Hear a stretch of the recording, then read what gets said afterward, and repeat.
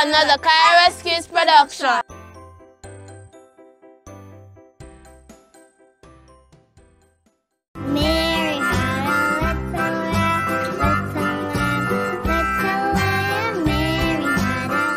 Mary in the Bible also had a lamb. His name was Jesus. What? Let's go explore the Bible and find out.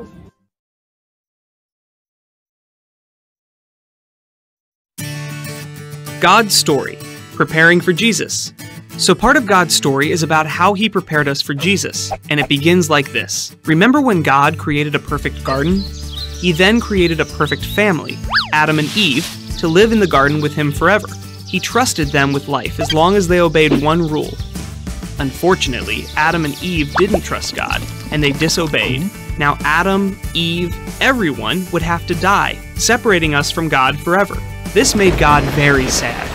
But he had a plan. He knew that he could still save his people through a great rescue.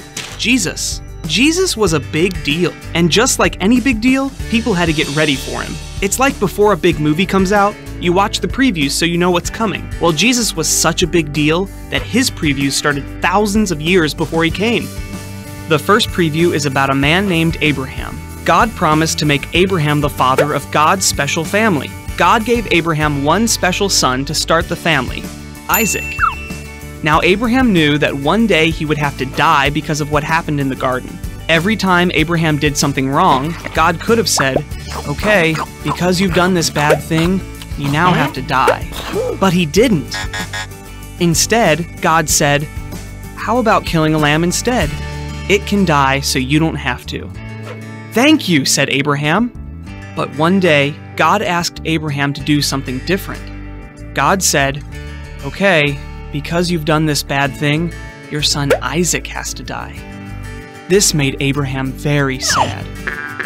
But he decided to trust him anyway, even though this meant that he would never have the giant family God had promised. When Isaac asked where the sacrifice was, Abraham said, "God will provide it." And guess what? He did! A ram died so Isaac didn't have to. The second preview happened hundreds of years later. Abraham's family, the Israelites, had gotten huge, but they were stuck as slaves in Egypt under a mean king called Pharaoh. He would not let the Israelites leave, so God said, "Okay, because Pharaoh has done this bad thing, every firstborn son in the land of Egypt has to die." The bad news was, this meant that the Israelite sons would have to die along with the Egyptian sons. But the good news was, God, once again, created a rescue plan. God said, "Anyone who kills a lamb and paints the blood on their door will be saved. The destroyer will pass over your house." The lambs died so the sons didn't have to. Over and over again, when there was trouble, God sent a sheep to die so his people didn't have to. Until finally, God revealed his final rescue plan. The previews were over. It was time for the feature presentation. At last, Jesus the rescuer came. He lived on earth just like us, but then he died to take away the punishment we deserved. Jesus died so we don't have to. But guess what else? Jesus didn't stay dead like the sheep. He came back to life and went up to heaven. Now we can be close to God again. And one day, he'll recreate a perfect world for God's whole family to live in forever. Just like the original garden, but better. And that's the story of how God prepared us for Jesus. So in case you missed it, here's the quick version. Death separated us from God. God planned a great rescue. He gave us previews. A ram died so Isaac didn't have to. Lambs died so the Israelite sons didn't have to.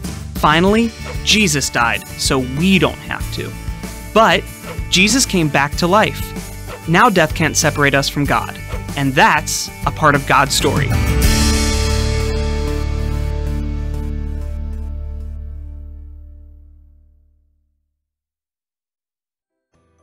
John 1 verse 29. The next day, John saw Jesus coming towards him and said, "Look, the Lamb of God who takes away the sin of the world."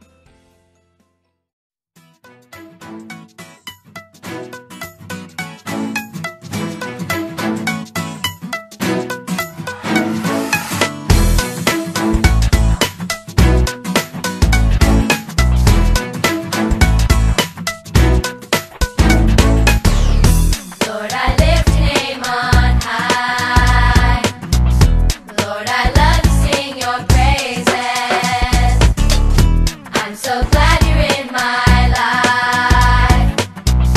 I'm so glad you came to save us. You came from heaven to earth to show the way. From the earth to the cross, my debt to pay. From the cross to the grave, from the grave to the sky. Lord, I lift your name on high. Lord, I lift your name on high.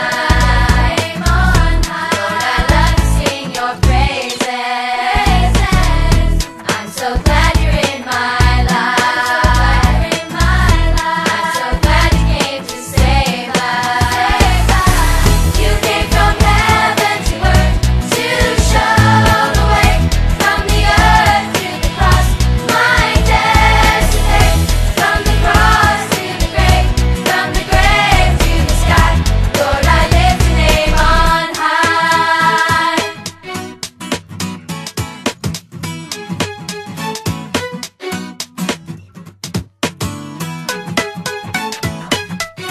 Lord, I lift your name on high. You came from heaven to earth to show the way. From the earth to the cross, my debt to pay. From the cross to the grave, from the grave to the sky. Lord, I lift your name on high. You came from heaven to earth to show the way. From the earth to the cross, my debt to pay. From the cross to the grave, from the grave to the sky.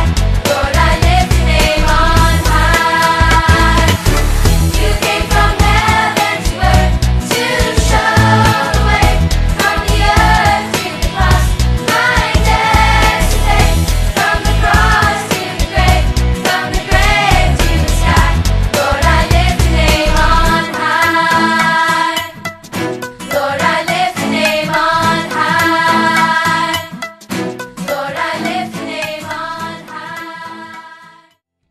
Dear God, thank you for sending Jesus to die on this cross as the perfect sacrifice and for paying the price for our sin. In Jesus' name we pray, amen.